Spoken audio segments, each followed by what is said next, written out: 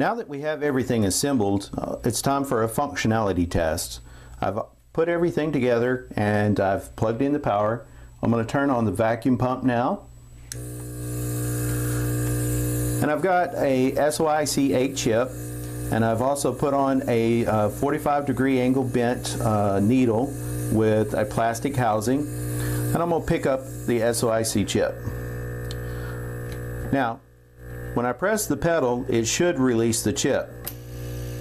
However, it's not doing so. That means that my vacuum pressure is up a little too high. So I'm going to adjust it down some and then retest.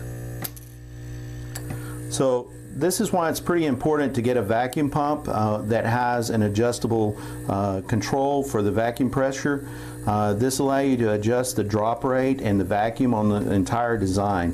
Depending on the size of the component you're picking up and also of the type of needle you're using, it's very, very important to get that down correctly.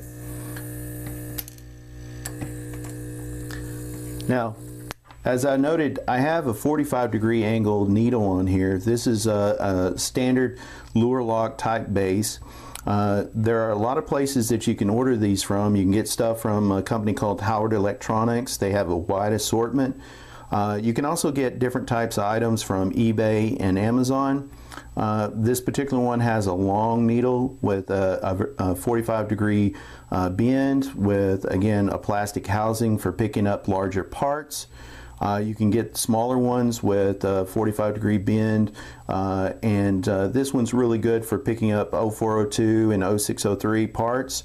I'm not a big fan of the straight ones, but a lot of people I know do like the straight ones all the way through. This is a unique one that you can get. It's just basic plastic, and you cut it to the length and diameter you want. So there's a lot of different options that you can get. You can just shop around, and I've included some links in the bill of material for some ones that I normally purchase. Thanks for watching. Please subscribe to Dave's Dev Lab channel. Thank you.